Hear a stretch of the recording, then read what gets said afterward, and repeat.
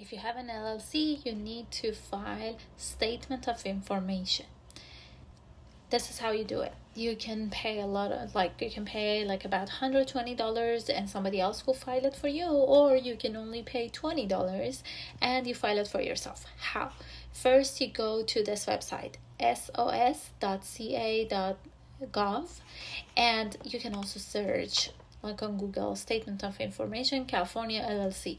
And the second link you see is that you go to Business Entities, Statements, and then click on BizFile Online. BizFile Online. It's a button.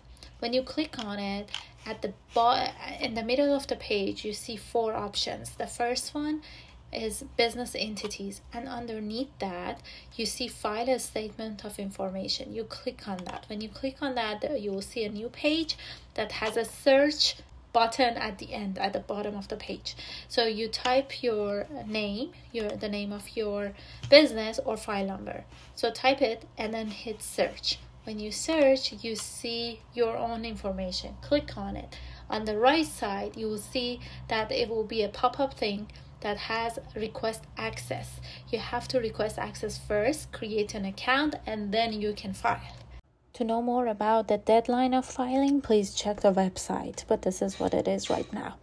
After that, when you're gonna submit, you will see these steps. The only thing you need to do or the first step is to click agree here at the bottom of the page, and then the rest of the information is already in.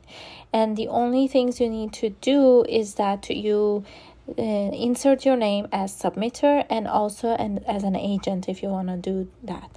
And then you go just forward, everything is there, check all the information, and if it's correct, click on payment. You have the option to pay $5 extra to get the copy. But if you don't want to have the copy of the form, you can just click pay and pay $20. You can pay it with your credit card and you'll be done. That's it. I hope you liked it.